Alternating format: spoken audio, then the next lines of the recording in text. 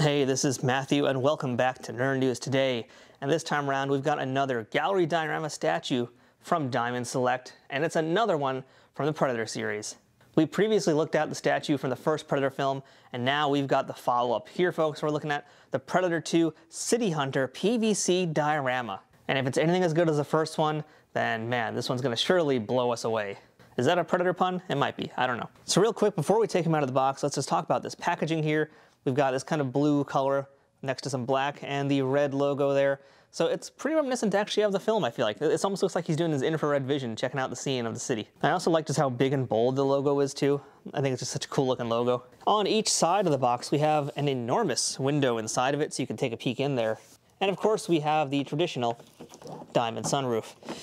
So let's take a quick look at the back of the box as well, which has a very lengthy bio. That's a really pretty lengthy bio there, all about the movie. And it also includes a photo of what the statue is going to look like out of the box. I gotta tell you guys, this is probably one of the better bios that Diamond has done because it's actually pretty informative. It's a really good synopsis of Predator 2, or at least kind of the good tease in the first act to get you involved in it. So that's pretty cool. I do like that. That's a really good synopsis there of the film. And it of course lets us know that it is based on Predator 2, and it's a PVC statue. And this was designed by Caesar and hand sculpted by Eli Livingston. Because a lot of the sculpts are actually done digitally these days, but this piece is actually done by hand, and that's interesting. I don't think we've looked at too many hand sculpted pieces in the Diamond line. I think this might actually only be the second time we've ever seen that. So this should be pretty exciting to take a look at what difference that makes, if any at all. But that's enough about the box. Let's go ahead and unleash our Predator 2 statue and take a better look at him from all angles. And we're back, and here's our City Hunter Predator out of the packaging. And I gotta tell you guys, I'm kind of blown away by this one too. Like, if you guys remember the first review we did of that other Predator statue, I really love that piece a lot. I thought it was one of the best ones they've done. This one's getting pretty close to topping it off the bat. So where do we begin here? Well, let's just talk about, I guess, the pose, number one, because this statue is all about that pose, and it's really nice. This is the Predator basically posed after victory. I haven't seen Predator 2 in a long time, but I remember this scene. It's basically him fairly early on in the movie. He's got his first major kill, and he's all like, woo, I got me a spine. And that's what he's doing here. He's holding up that spine that's just been pulled out of that dude's body. And there's a lot of really great dynamism in this pose here, a lot of great energy in this piece, a very good anatomy, a good understanding of anatomy in particular, because, you know, really all the weight of the character is on this leg here. He's balancing himself with this leg. The arm is raised in victory, and it's not just like a static pose where it's just like arms straight up in the air. That's kind of boring. This is actually him raising it up there, and it feels like he's actually raising it up there. And that's because of how the shoulder is moving, how the waist is moving up and going up there with him, and more so, it's augmented by the pose of the piece here too, because he's standing on this falcon here, this Maltese falcon, if you will. It's at the perfect angle to really accentuate this movement. So he is just really in high energy mode. He's super ecstatic and happy about what he's just done here. And all of that really comes through visually. All the cues are there and perfect and really lets you know what this piece is all about. And when you've got a statue like this, the body language is super important because as you can see here, well, you ain't got no face to look at. There's no facial expression there to cue you in on what we're supposed to be expecting with this piece. It's got to all be told through the body. And that's what's being done here very successfully. The body language for this piece is a 10 out of 10. And that might surprise you because this may be in some ways a funky looking pose if you kind of look at it from a quick glance, but once you actually get it out of the package and really take the time to think about what he's doing, it all comes through very well. So that right there is really great. As for the sculpting here, we mentioned that this was a hand sculpted piece. And you know, there's really not much of a difference between what a hand sculpted piece and a digital piece can look like these days. But I do like all the cool texture we're getting here in the helmet, especially in his gauntlets, his skull, his leg armor is cool, and of course we got the classic Predator fishnets. I especially like looking at him from the back though, because there's a lot of cool things going on in the back here, especially with the shoulder armor here, the rest of his body armor. We also have, you can see there, two pieces that actually are kind of separate little floppy things going on here. We have a little butt pouch, and we've got a little purse maybe? I don't know what we want to call this, but a little bag there dangling off him. You know, the first Predator piece only had one of those. We had a necklace of bones. This time around we have basically a fanny pack and a purse, I guess. But they're really cool looking. His little, I can't remember what the name of that thing is, his chakram, I guess that is. The blade that he throws, that's in this position over here. The shin guards look really nice also. His hair is looking good. I really enjoyed also that you can kind of see a little bit of his actual head peeking out underneath it. I don't think we saw that with the first statue, and we're seeing that here, and that's really nice. And as always, you gotta watch out for this particular hand here with the blades sticking out. Those blades are, yeah, they're pretty sharp. They're also, as you can see from me just poking them, little fragile. So be careful with those. That was my concern when I got this guy out of the box, in fact, was this hand in particular, because it's got the blades and it has the spear, which luckily the spear, it's a little bit stronger than I expected, which is good, but these will definitely be the danger points to watch out for if it ever falls, because pretty much those are going to be the two things that would break. The points of these spears or these things, so just be careful with that. But there's a lot of good detail, and I like the way this piece is sculpted also. You know, it does feel a little bit different, the fact that it is hand sculpted. Visually, it might not be that different necessarily, but there's other things in here that I kind of like, and that's really where the texture comes into play. And the texture just feels like it's done by hand. I don't really know how to put it. It's just something you'll kind of see better when you get it in front of yourself as well.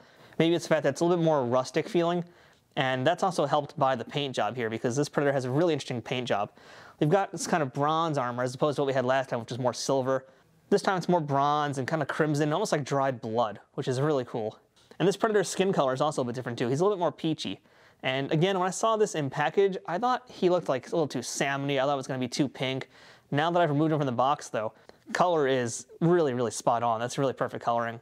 The one thing to watch out for, of course, is going to be the fishnets. They're always going to be painted unevenly because they have to be hand painted, and they're a pain in the butt, let me tell you guys. Painting anything that small, and I can tell you from little minifigure Warhammer 40K painting, is a serious pain in the butt. And they have to do so much of it here especially. Yeah, I would hate to be the guy who had to do that. But all things considered, for what the price point of this statue is too, I think it's done very, very well.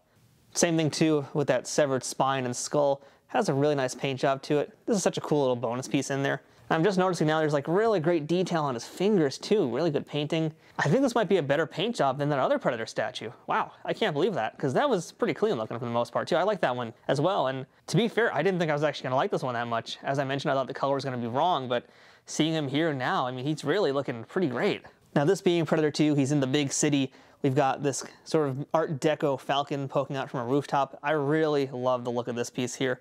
I love when they do metallic pieces in general. And this one here looks really aged. It looks like it's been around. And the paint application, it looks really realistic, honestly. It's got that good dull shine, if that makes sense. You know, it's basically a piece of metal that's been sitting around for like 60, 70, 80 years, if not more, just hanging out on a rooftop. And it looks like it's weathered, but it still has that kind of metallic look to it. So that's really great looking. Really with the Predator piece, it's all about the little details, and they're all done very well here. Whether it be the paint job and the sculpting on his gauntlets or on his leg armor, on his loincloth over here, the blades, the spear, the mask. I mean, there's a lot of things going on in this piece, and they all work together very well. And I'm looking at his feet now too, and just getting a closer look at some of the body. And man, there's just all these nice folds in his skin too, all these great creases that make him look a lot less human and much more like an alien. That's really awesome looking. And I can actually, again, speaking about how we saw some stuff peeking out from his head before, I've gotten even more of a look at it from this angle here. You can actually see even more of his skin popping out underneath there, which makes me wonder if they're going to make a variant of this piece also unmasked, because that's what they did with the first Predator piece. They had an unmasked variant. We didn't have that one. We just had the masked one. I wouldn't be surprised if maybe New York Comic Con, or whatever the virtual version there is of it this year, is going to have an unmasked Predator from this particular statue here. And I would be definitely looking forward to getting that one. So as far as the statue goes, and also for a statue with, I think it's a $50 price point, you can't beat this one. There is really excellent detail, an amazing pose, really knockout pose here, I gotta tell you guys. I love the spear, I'm really enjoying that. There's a lot of just good little tiny details that have been meticulously added to this piece that make it very strong. So if you missed out on the first Predator statue, which you actually can still get, it's not too late to get that one as well. So the question is now, with Diamond having done a Predator statue a few months back, previously from the first movie, is this version from the sequel worth picking up? And for my money, it depends on how much of a Predator collector you are.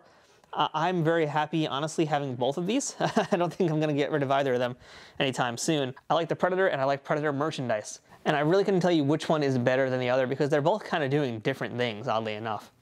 One Predator is stalking, this one here is victorious. It's kind of like some interesting storytelling. They're also both facing different directions, which is kind of cool.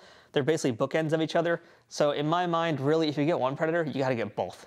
So at the end of the day, this is an excellent Predator piece. I'm raving about it, as you can tell, because I really, really like this one. Really happy I've got it. And just to throw back one more time to our other Predator statue review, we had a comment on it from a certain viewer asking whether or not he should buy the statue versus the action figure. And at the time, I was kind of like, you know, either or, which one do you prefer better? What do you like better? What are the different points you prefer?